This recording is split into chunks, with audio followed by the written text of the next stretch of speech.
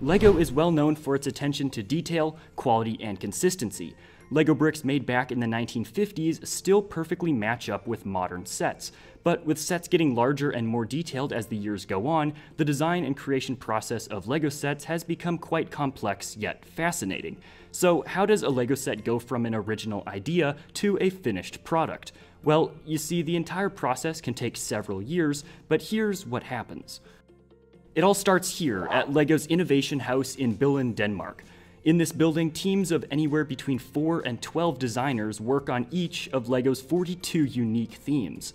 The process of brainstorming ideas, colors, and designs can go on for months before the models are even designed. Inspiration for a new set or line can come from any number of places. For the LEGO Hidden Side theme, members of the design team were literally sent to New Orleans in the United States to gather ideas. In the end, several sites from this trip made their way into finished products. The city's southern architecture and harbor can be seen in the theme's shipwrecks and ghost town sets. Generally speaking though, LEGO runs projects in semesters, with most sets releasing in January and the summer of each year. Since LEGO typically works 1 to 2 years ahead, the design teams are given a list with the approximate number of sets that should be designed for the coming launch, as well as a desired range of price points. Other than that though, LEGO designers are given tremendous freedom to come up with whatever they feel best captures the feel of the LEGO theme. Now, within the walls of the LEGO Innovation House, each team sits in their own part of the building alongside the other designers of the same LEGO theme. Each team also has a large building table full of all the most commonly used bricks. This allows them to observe what everyone else is doing, give and receive feedback, and generally work to ensure that all the sets have a unified feel to them. Most of the time, a set is designed by a single person, but larger sets may have multiple collaborators. Once a designer knows which set they'll be working on, it's time to hit the drawing board. Most of the time, the designers start with a rough sketch of what the finished product is, in theory, supposed to look like. From here, it's time to begin the initial construction. The very first phase of the physical design is usually very simple. In fact, a boat could be represented with as little as a base plate and a few bricks. This is just to get an overall sense of scale and shape for the set. LEGO designers have described the creative process as, quote, sculpting with bricks, as the overwhelming majority of the design stage is done physically with real LEGO. Now, while there is computer software with every single kind of brick available to designers, this doesn't let them simulate gravity, or how kids hold the model, or if it's even stable. And let's be honest, playing with the real thing is always more fun. At the LEGO Innovation House, these designers have access to every LEGO fan's dream, a literal library with every single LEGO brick the company makes. This room is massive, and even has handy reference charts at the end of each aisle. Designers go down several times a day to fill up boxes with bricks to use in their models. An average workday for a designer has been described to be, quote, like a kid playing at home. During the design phase, however, it's not uncommon for models to be reworked several times until they're just right. In fact, I made an entire video on LEGO prototypes showing off just how much these designs can change over the process. Now, when a designer is happy with the model's look and feel, they'll upload it to the computer to save their work. This step is vital just in case the model breaks. During this final stage, designers have been known to sneak in personal references and hidden jokes. For example, in LEGO Hidden Side's wrecked shrimp boat set, the LEGO designer named the ship Maria, which is the first name of his wife, and the ship's plate number is actually the date of their wedding anniversary. Now, once the design is finally made into a physical set, it's time to move on to testing. Sets need to be, quote, play-proofed to make sure that they live up to LEGO's incredibly high standards. Throughout the whole design process, local kids are actually invited to the studio to test out the products and occasionally even offer suggestions. Also, sets that are licensed may also need to be checked by the intellectual property owner, such as Disney, to ensure that the sets match their franchise or movie. In addition, LEGO hosts an event every spring called Design Boost. During this week, designers are given full access to all the company's resources to pitch their own ideas, and these weeks can be incredibly productive. In fact, the original idea for the LEGO Brickheads line came about from one of these events. But at the end of the day, LEGO is a business, and inflation affects their operations. In fact, you may be feeling the effects of inflation right now as well. Inflation has everyone gripping their wallets a little tighter, and major stock indexes are down about 22% or more this year. And that's why I'm excited to tell you about Masterworks, a unique platform that lets you invest in contemporary art by legends like Picasso and Banksy, but for a fraction of the full price.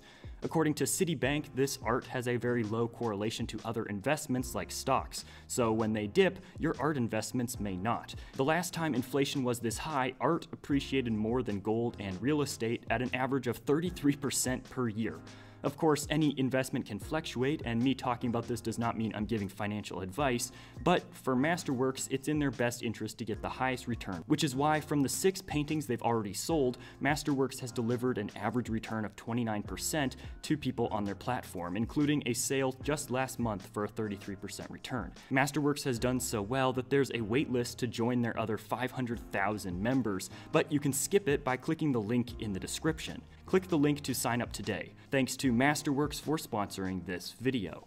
Now moving on to the production stage of Lego bricks and Lego sets, the manufacturing can be incredibly sophisticated. Every single Lego brick for every single set starts in the same way, as these little plastic granules made of ABS plastic. Every day at Lego's factories, trucks filled with these little pellets arrive.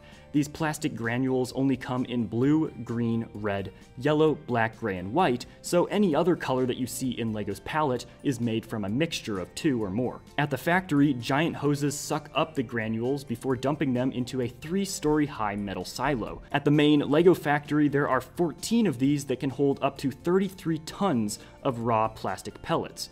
From these, the granules are fed down the pipes into the molding machines. And these molding machines heat up these granules to temperatures of nearly 450 degrees Fahrenheit, resulting in a thick plastic goo. This melted goo is then fed into the injection molds.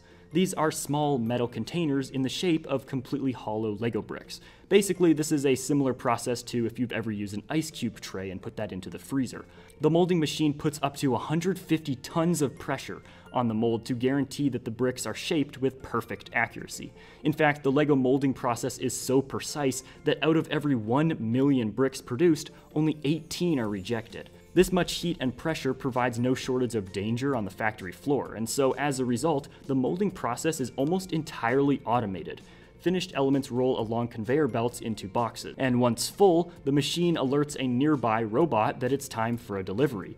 Guided by the grooves on a factory floor, these robots pick up full boxes of Lego bricks and place them onto another conveyor belt that takes them to the next step of the manufacturing process. These things are constantly on the move. In the Billund factory, 8 robotic trucks transport more than 600 boxes of elements every hour. Overall, the Lego factory in Billund produces more than 36,000 elements every single minute. These bricks are then moved to one of 4 different storage areas in the factory. These areas are completely autonomous and no humans are inside at all. From here, the bricks are removed as needed for further assembly. Now, at this stage, the bricks are technically ready to be used, but there's still one crucial step left before packaging. As they stand, these Lego elements are just plain plastic bricks. They need decorating. The next stop for these bricks is the assembly halls. Here, details like faces, control panels, numbers, words, or anything else printed on the pieces are added. In addition, pieces like minifigure torsos are snapped together so that whenever you open up the set, you see that the minifigure torso already has its arms and hands attached onto the body. Now at this point, the bricks are all ready to be shipped out. They just need to be sorted and packaged. Sets often have hundreds or even thousands of pieces, so this step needs to be fast and accurate. In the packaging lines, these pieces are sorted by dumping them into a machine. This then separates and counts them using optical sensors before placing them in a generic small box. These boxes, also known as cassettes, roll down conveyor belts under the bins holding all the Lego bricks. These bins open and close to release the correct number of pieces into each cassette. Now, if you think that sounds like a complicated process, well, there's more. At every step of this process, the box and pieces are weighed. The central computer that oversees every step of Lego production knows precisely how much each element weighs, and uses this information to make sure that the correct number of pieces are in each set. This is also what causes extra pieces to appear in Lego sets. These are typically small and light pieces, and Lego just prefers to give you an extra piece rather than accidentally leave a piece out. Lastly, human employees finally fold the boxes and add any remaining pieces, as well as an instruction booklet to each set. Click here to watch one of my favorite videos and subscribe for more Lego content.